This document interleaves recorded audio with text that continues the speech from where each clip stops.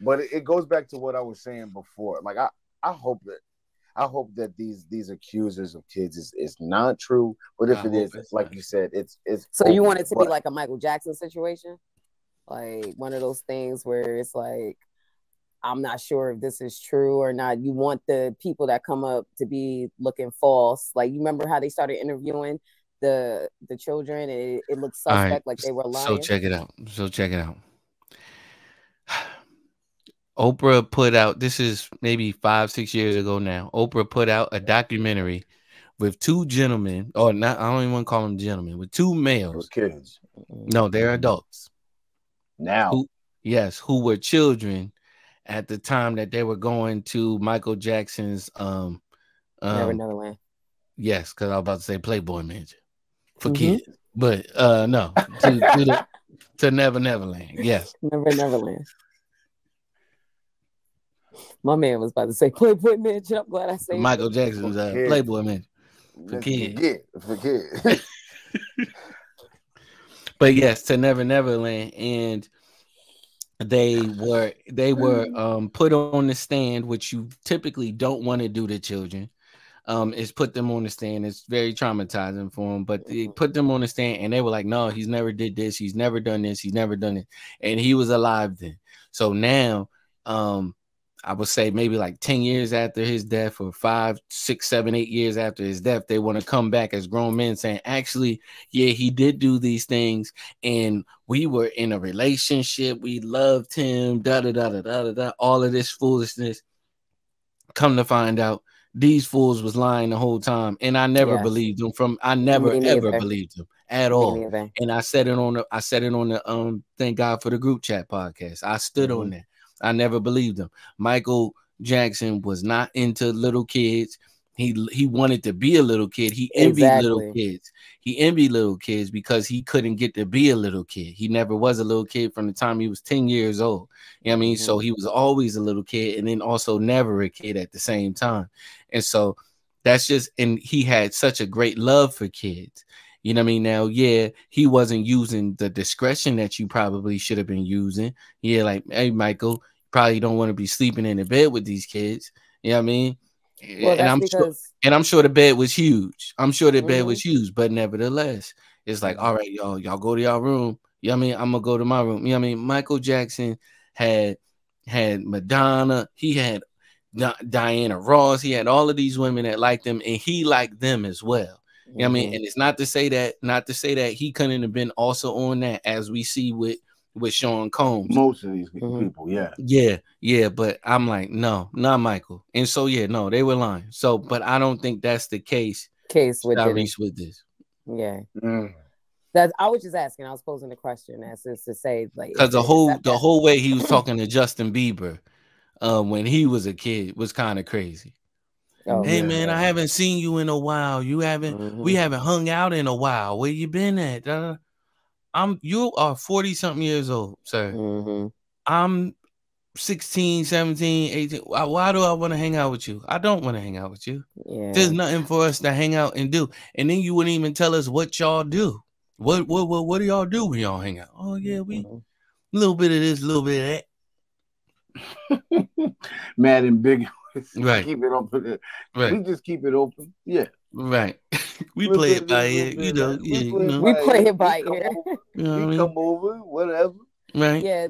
But see, the biggest thing for me that stands out like a sore thumb is that, like, I can understand Mike wanting to buy his childhood, because you get that type of money and you literally feel like, I can do whatever I want. So if I can try to, like, make my environment feel like I'm a child because I was robbed of that due to this career that I've taken on. Right. I couldn't imagine the reason why Diddy would want to be around children.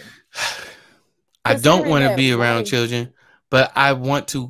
Here's what it is. I remember telling Colin this back in the day. Like, I think a lot of people, they like a lot of celebrities, because it's always been like little whispers about like Puff maybe being in that way, like with men and stuff like that. And I was like, I could see it happening. You know what I mean? I could see it happening because you have all of these choices. You know what I'm saying? And you've experienced every type of woman, quote unquote, that you can experience, done everything that you can do in this world. You get bored or you get desensitized and all of that type of stuff. You like, and it's like I've done everything. So now I don't get aroused like how I used to. I'm chasing another high. I'm chasing another high. So now I got to do more and more crazy stuff to experience the high that I'm on. And I'm untouchable. You know what I mean? So like I'm not going to get in trouble. No one's going to stop me from doing what I'm doing. You know what I'm saying? So here I am.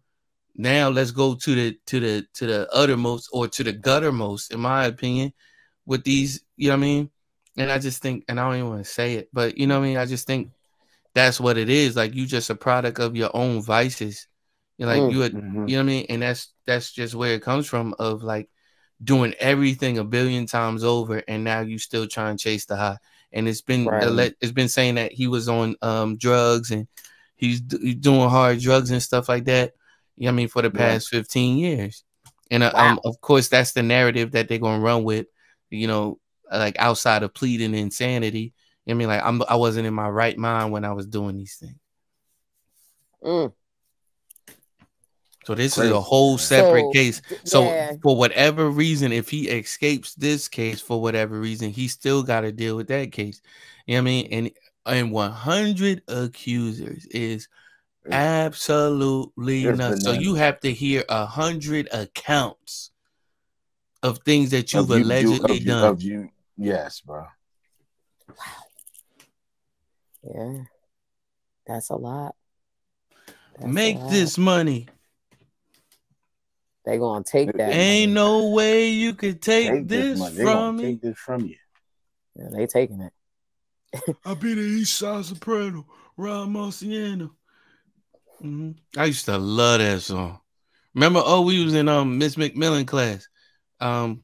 Rest in peace. We was in Miss McMillan class, and somebody was riding down the street, playing "Take This Money," playing "Let's Get It." That's the name of the song. And I stood up, started doing a Harlem Shake. Did she kick you out?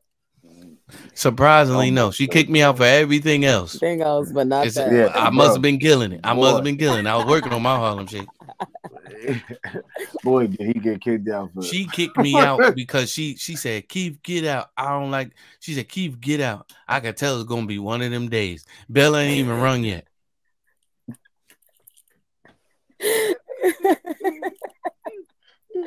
Yo. Me and Omari shooting paper into the trash can. She talked about some "Keith, get out." I could tell it's gonna be one of them days. I'm like, Don't get me started. Don't get me started. Rest in peace, Miss McMillan. Yeah, absolutely. Yeah, for sure, man. For sure. Bro. That woman didn't play no games. Definitely rest in peace. She did not. She didn't play no games. Did not have me die. That's funny. So it's done up for Diddy. That's all we got. It's reached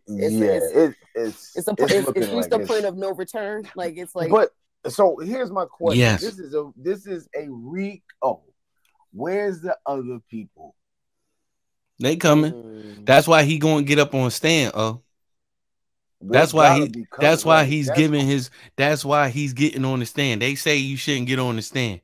But Puff is getting on the stand. He's testifying at his own RICO.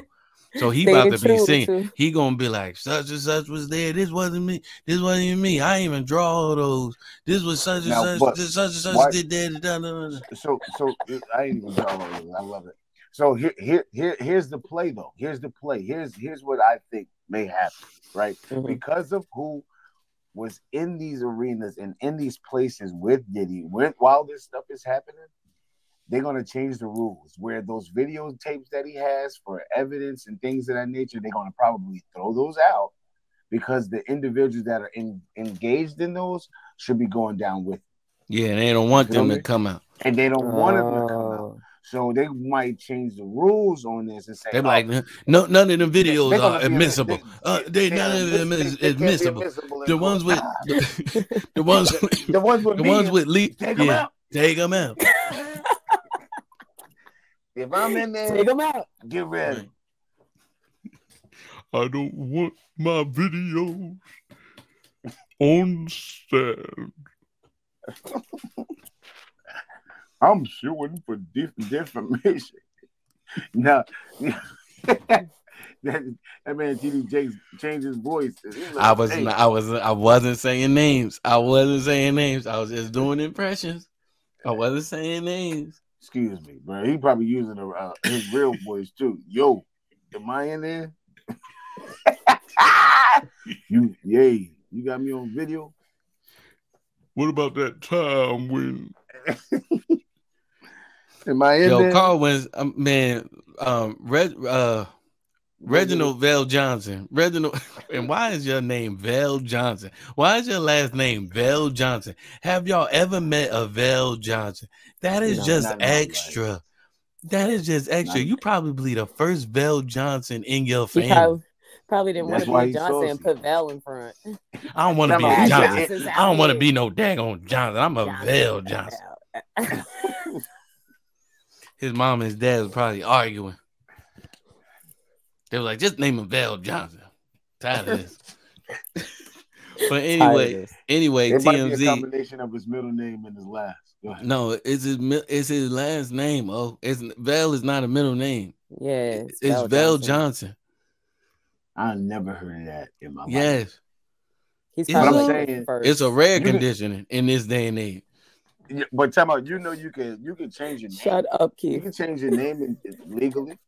It is a rare condition. You can change your name legally, and he probably did. I'm Reginald Vell Johnson.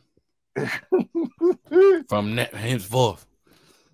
But anyway, football names. You get that junk on the back of a jersey. You know, that's how they be putting. I don't know. Vell Johnson might look fire. Sound like it looked like a misprint. But anyway, what I'm trying to say is this. What I'm trying to say is this.